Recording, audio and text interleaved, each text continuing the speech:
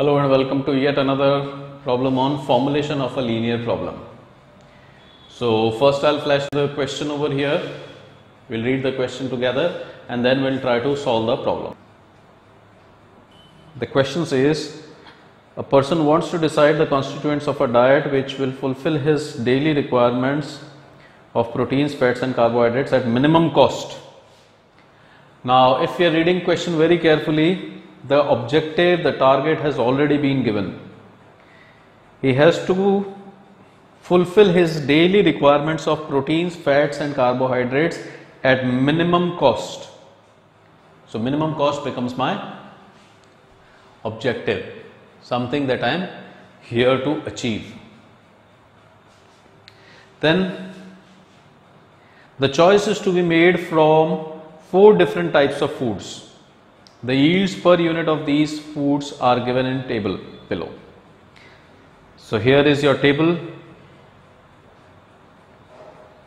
Now if you have a look at this table, we have 4 types of foods, 1, 2, 3 and 4, and then protein, fats and carbohydrates in each of these foods are given. For example, if we take food 1, we have 3 units of protein, 2 units of fats and 6 units of carbohydrates. If we take food type 4, we get 6 units of proteins, 5 units of fats and 4 units of carbohydrates. Costs of each of the foods are given in last column. We can see 45, 40, 85 and 65. And then minimum requirements. There are certain requirements of proteins, fats, carbohydrates. Those requirements are minimum 800 units of protein should be consumed, 200 units of fats and 700 units of carbohydrates should be consumed. Formulate linear programming model for the problem. So now that you have seen the problem, now the situation is that we have 4 foods, we have their prices, their costs, and we need to consume certain amount of fats, proteins and carbohydrates. Now I should consume these quantities of fats, proteins and carbohydrates, which are proteins 800, fats 200 and carbohydrates 700 at minimum possible cost, because this is what I need to consume for my health and I wish to achieve this at minimum cost. So we'll get on with our task of formulation. Remember, here are our steps once again, the 5 steps that we follow. Identify key variable, identify decision variables, list down your objective function, enumerate your constraints and finally list down the physical constraints. So these are the 5 steps that we'll be following. Here is our problem.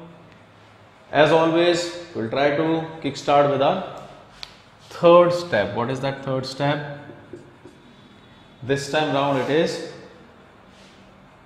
at minimum cost. So we'll try to minimize the cost. If you have a look at the table, what will be the minimum cost if you consume, let's say, A units of 1, food type 1, B units of food type 2, C units of food type 3, D units of food type 4, then total cost would be 45A plus 40B plus 85C plus 65D. 45, 40, 85 and 65D. This will be the total cost. This will be the total cost and I want this cost to be minimum. So I'll put this subscript of min, Z min. I want to minimize my Z, which is a composition of these 4 costs. Next, what is our next step? We'll list down the constraints. Minimize Z subject to certain constraints. Subject to certain constraints. What are those constraints? You'll be consuming proteins from food type 1, 2, 3 and 4. Now whatever amount of proteins you wish to consume, you may consume. But they should be at least 800 units consumed. You cannot consume less than 800. So how many units will we be consuming? I am consuming food type 1 A units, food type 2 B units, and so on. So total would be 3A plus 4B plus 8C plus 6D should be less than or equal to, sorry, this time we have to consume at least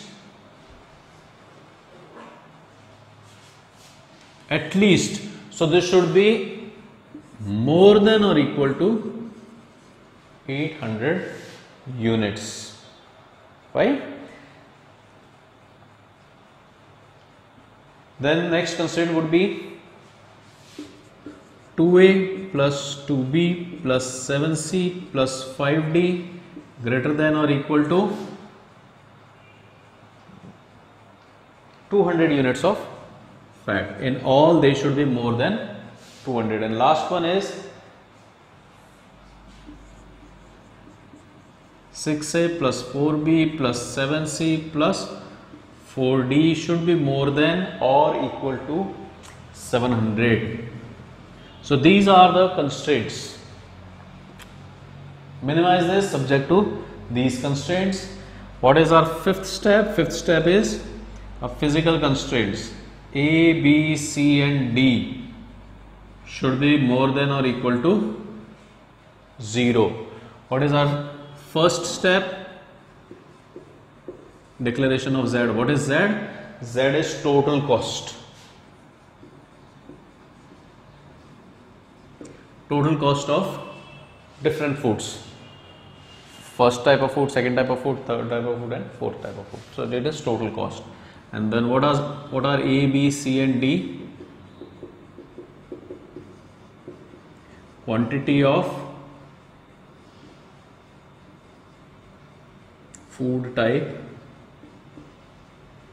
1, quantity of food type 2, quantity of food type 3, quantity of food type 4. So here we have our declarations of variables, key variable, decision variables, objective function, constraint and physical constraints.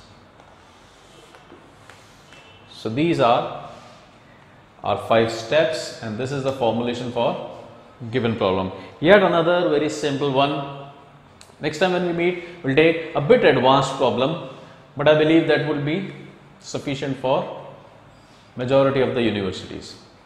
So we'll meet next time. Thanks for watching. Bye bye.